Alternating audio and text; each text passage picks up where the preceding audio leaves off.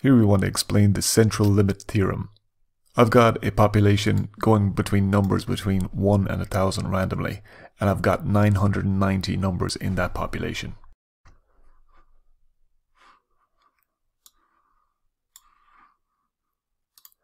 I've calculated the mean of that population, and I've got the number 516.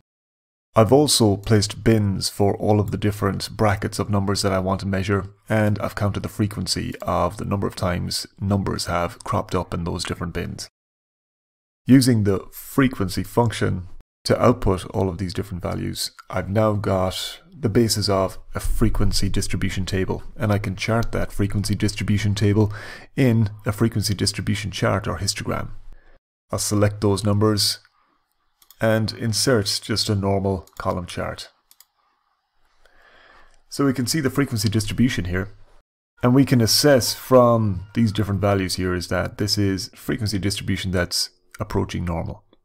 We've got a rectangular-like shape.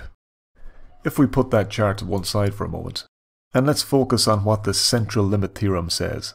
The Central Limit Theorem states that if you have a population with a mean and standard deviation, and take sufficiently large random samples from the population, then the distribution of the sample means will be approximately normally distributed. Let's put that to the test with this spreadsheet. I'm going to take a number of different samples from the population. I'll do that by the following formula. And to future-proof this formula, I'm going to absolute this array reference here. That will allow me to drag the formula downwards and across, and it will still reference the same population. So let's go ahead and apply that formula. We're getting one of the random numbers, or a randomly selected number from the population, and I can drag that formula across by a number of times, and I can also drag the formula downwards. So I've got 4 numbers in each sample. That means n is equal to 4, and I've taken 10 different samples. I'd like now to get the mean of all of the different samples. So I'll go ahead and put in that formula. I'm going to apply that formula and copy that formula down for all 10 samples. You'll notice that every time that I recalculate the spreadsheet, the samples are changing, but that's okay. For the sample size equal to 4, I now want to get a mean comparison. So I want to take the mean of all of these different means here, and let's see how that compares with the mean of the overall population. So getting this number here, it's close to the mean of the population. And every time I recalculate the spreadsheet, we'll see different numbers either side of that mean population. Sometimes they're closer than others, but we're getting a feeling of an overall pattern of how close the different means are with a sample size of 4 to the original mean of the population. I want to expand that experiment. This time I just want to increase the number of samples that I take. So I want to first of all increase to a sample size of 10, and then I want to increase to a sample size of 30. To do that, I'll need to take a number of different samples here. I'm just going to squeeze these together a little bit more to give me more space. And I can just drag this formula across for 10 and then to 30 different samples. And that's my 30 different samples for sample 1. And let's just copy that down for all 10 different samples. So I've got 10 different samples with an n of 30 in each, and I can select from that different numbers of samples. Let me just grow my spreadsheet again. I'm just going to scroll back here, and let's go ahead and insert a similar formula here to get the mean of all samples with an n of equal to 10. So that is from column M to V for 10 samples. And so I've got my different sampling means there. One column for n equal to 4, another column for n equal to 10, and another column for n equal to 30. So let's go ahead and get the mean of the sample means. So average that column for n equal to 10, and average this column for n equal to 30. So here we have it. We've got different mean comparisons. This is the mean of the original population, the full set of numbers, and we've got the different means for different sampling rates.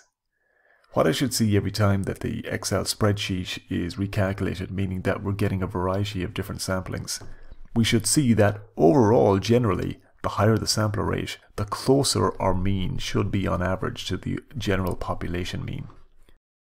And of course, sometimes the lower sampling rate can be lucky, but generally that's what we'd expect. Let's remind ourselves of what the Central Limit Theorem states.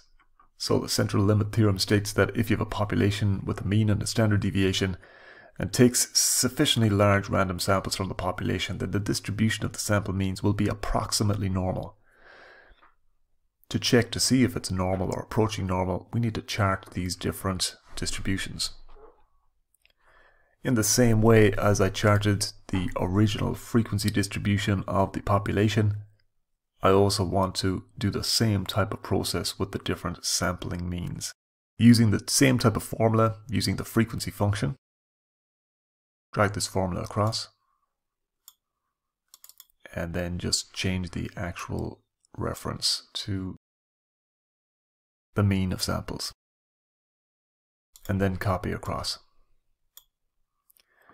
So now I've got the sampling distribution, I've got a frequency distribution table for each of the different versions of the sampling, whether the n was equal to 4, n was equal to 10, or n was equal to 30. I now want to chart those different sampling distributions, and let's see what type of distribution shape they make. And again, I'm just going to put in, this time, a line chart rather than a column chart. Let's make this chart a little bit bigger, and let's see how they compare. So the low sampling rate here is 4, n equal to 4, the middle is n equal to 10, and the highest is n equal to 30 in grey. And we can see what we would expect and what the Central Limit Theorem proposes is that the higher the sampling rate, the more the mean of the samples will approach a normal distribution. So as you can see here, from n equal to 4, where we've got something that's approaching maybe a bimodal distribution, it's moving closer to something that's looking like a normal distribution in the orange line. And then when we go to n equal to 30, we see quite a normal distribution. It is just one peak in the middle, and we could imagine that coming into something that might represent a bell curve. The other aspect to notice is on those different curves, as the sampling rate gets higher, is that our standard deviation gets smaller and smaller. That means the spread of the data gets narrower and narrower, and the footprint of each curve gets narrower at the bottom. The question then remains after the Central Limit Theorem is, how much is an appropriate sample rate? What should n be? And that really depends on the original population and how normal the distribution is in the original population. If we've got a population that's reasonably normal, a sample size of 25 to 30 will suffice. We can even get a slight skewing to the positive or negative side for that normal distribution, and a sample size of 25 to 30 will still be sufficient. However, the less normal the distribution is of the original population, the more of a sample rate that we'll need to use. And that's the Central Limit Theorem.